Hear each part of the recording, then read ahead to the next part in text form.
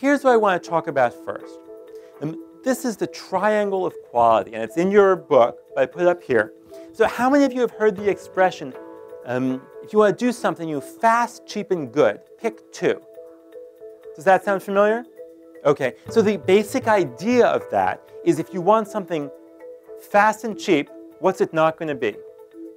Okay, if you want something fast and good, it won't be cheap. Okay, so this is really true.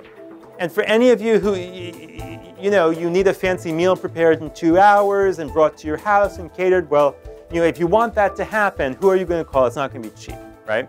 So I'm going to apply this to film production because this is deep and important. And before we start the lines of budgeting, we need to think about this. So look at this. I rewrote this. Fast, cheap, good. Good is your story. It's the film you're making.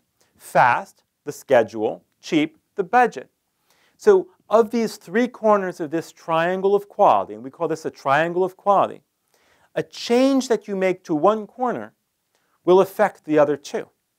There's no combating that.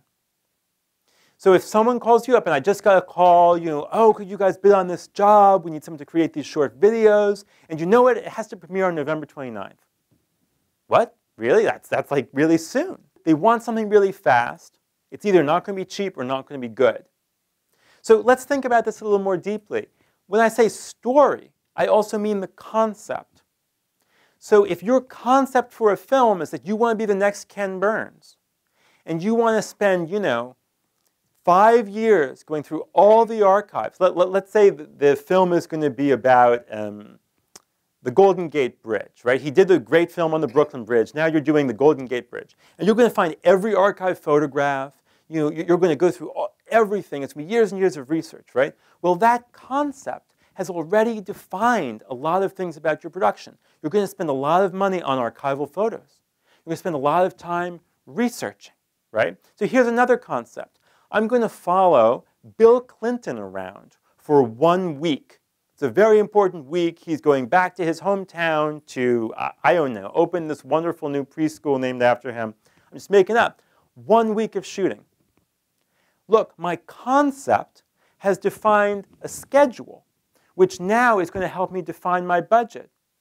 So what I'm saying is, the moment you come up with your idea for your film, there are ramifications in terms of the schedule and the budget. And if one of the things, I'm guessing because of the conference that we're at, right, there are some of you who are first-time documentary filmmakers. And you may not have a lot of money right now for your film. You might not have any. So your idea is, I need something I can shoot with my own camera.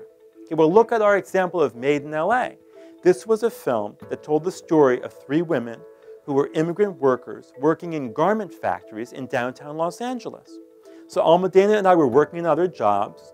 She bought a camera way back when. It was like a PAL PD-150. And we could go on weekends or go around our work and we could shoot it. Now, if we lived in Houston, but we wanted to film that story in LA and we still had no money, that would be a problem, right? The concept would not allow us to do that without spending a bunch of money on travel. So all of those things, I'm really framing this. The moment you come up with a story or concept, all of these things start to fall out from it.